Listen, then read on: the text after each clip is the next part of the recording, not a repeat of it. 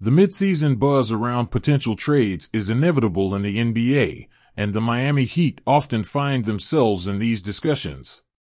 While the team has been linked to big-name superstars in trade talks, concrete moves have been scarce. As the trade deadline looms on February 8th, speculations continue to churn regarding potential shifts for the Heat.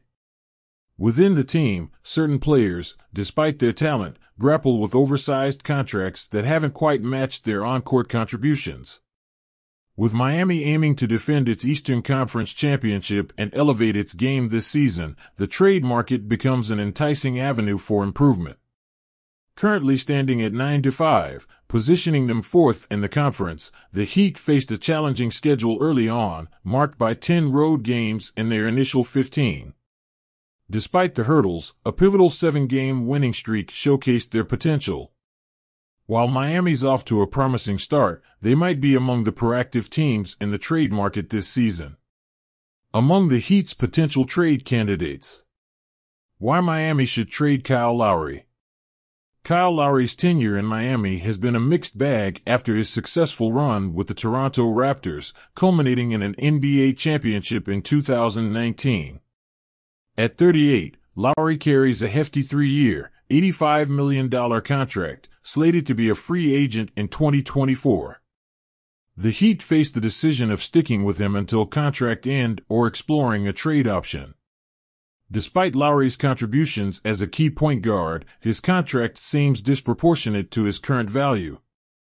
Miami, despite having other ball handlers like Jimmy Butler and Bam Adebayo, lacks a true point guard beyond Lowry.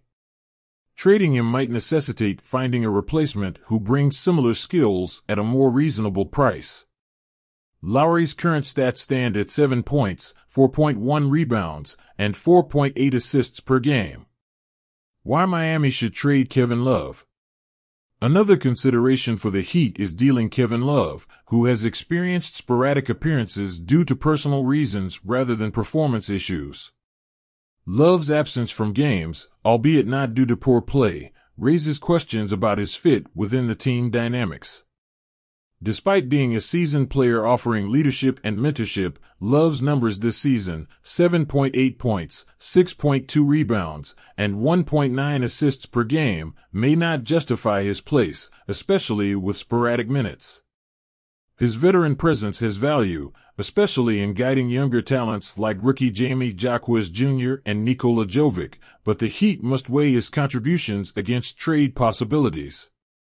While both Lowry and Love embody the esteemed Heat culture, their impact on the team's championship aspirations remains a lingering uncertainty.